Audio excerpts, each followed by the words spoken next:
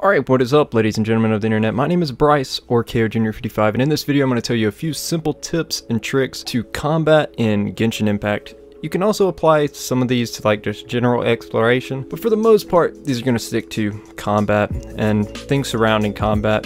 I'm going into this expecting a lot of the people to watch it to have come from games like Arknights and Honkai Impact, so if you're a player of like generally action RPGs or things like World of Warcraft and League of Legends, these may seem like common sense, but towards the end there's a few that relate just to this game, so they could help you too. So let's just go ahead and get right into it. So the first thing we're going to talk about, in my opinion, is super simple, but it's also extremely important. If you've played other games like League of Legends or ARPGs, like I said in the intro, then you know this term, but for people who are new to this style of game, coming from gacha games, just learn to kite as early as possible. I cannot begin to explain to you how clutch kiting mobs is in this game and how kiting allows you to just fight mobs that are much higher level than your team is and can just be generally useful for almost every aspect of the game. Specifically things like hilichurl guards and ruin guards, but like I said, this can just be used at almost any juncture in the game. If you're personally not familiar with what kiting is, basically you just use like a ranged character at its simplest form, something like Venti or Amber, and you just hit melee enemies and then run away.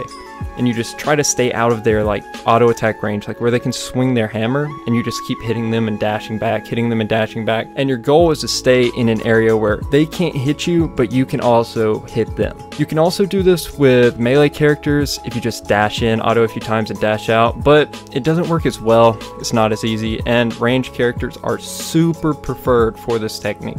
Keep in mind you'll also have to dodge attacks from the guards or like ranged attacks from the ruin guards specifically, but most of the big mobs in this game, if they're not using an ability, will just walk directly at you. So kiting is more or less essential for the gameplay, and honestly it's essential in any game where kiting is available, and it would be huge for you to learn. It would up your gameplay so much.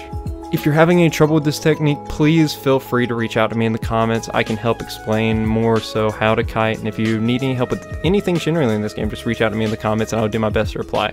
But with that being said, let's get into the second part. So the second tip I have for you is super simple, and it kind of ties into the last one. I'm not going to try to dwell on it too long because like I said, it is super simple and there's not really a lot to talk about with it, but I would just recommend taking out the smaller mobs in packs before focusing down the bigger mobs in packs. An example of this is like just taking out the little archers and the guys with the clubs before taking on the hilichurl guards and their shields.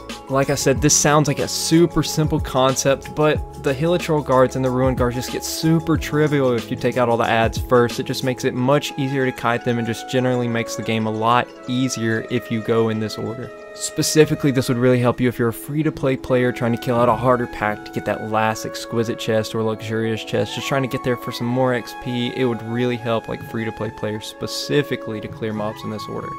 Specifically, when I'm going into a pack of enemies, I try my best to take out the smaller ranged enemies first, and then I go to the smaller hilichurls and slimes that have their little maces and stuff, and then I go into the bigger enemies. Once you clear all these small enemies, it just makes whatever big boy of the pack, whether it be like one of the thief guys or the hilichurls or even like the electro and Cairo guys later, it just makes them super trivial and super kiteable, and it just makes the game generally a lot easier to do it in this order. Like I said, I don't want to stick on this too long, so we're going to go ahead and move on to the third tip. This one is a little more complex, but I feel like it is an integral part of Genshin's combat. What I want to recommend with this tip is to specifically pay attention to how each of your elemental attacks act when mixed with other attacks in your party.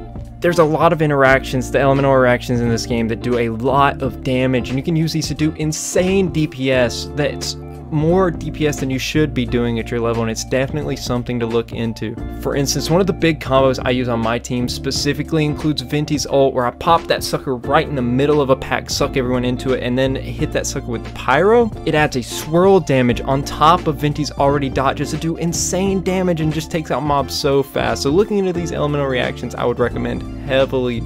It will just help your combat so much to have some cool combos to do, and it would be super cool to have some cool combos to do in your team. So just look into this a little bit, find whatever mix works for you, and abuse it to its max potential. I'm pretty sure free-to-play players can do this too. I'm pretty sure you can do this with whatever team you have available. So just find what works for you, and this will do so much for your progress in the game. And even further past this, you can look into what they specifically do and build around your team. If you're heavy physical damage team, you can go into Superconductor, which is cryo opposed to electrical, which deals an AoE cryo damage and lowers the target's physical resistance by 50%.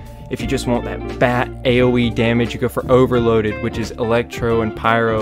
If you're like me and you like swirl, you just go for aerial and literally anything else. I'll link in the description a website to what can help with this, just so you can look at every elemental reaction, just see which one works best for the team that you have. So the last thing I want to talk about is not really a combat tip, but it's a general tip for team building that will help you with combat, so I wanted to put it in this video. What we're going to be referring to in this is going to be something called your team's elemental resonance. So the elemental resonance of your team is like a passive buff that you get based on its internal makeup.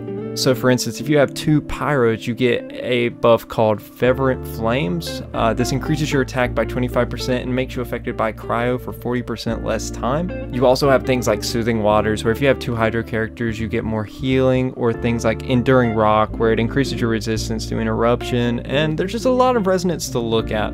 These all apply to duos, so it's going to be like 2 Geo, 2 Pyro, 2 Hydro, so just look at which ones best fit your playstyle and try to build around that.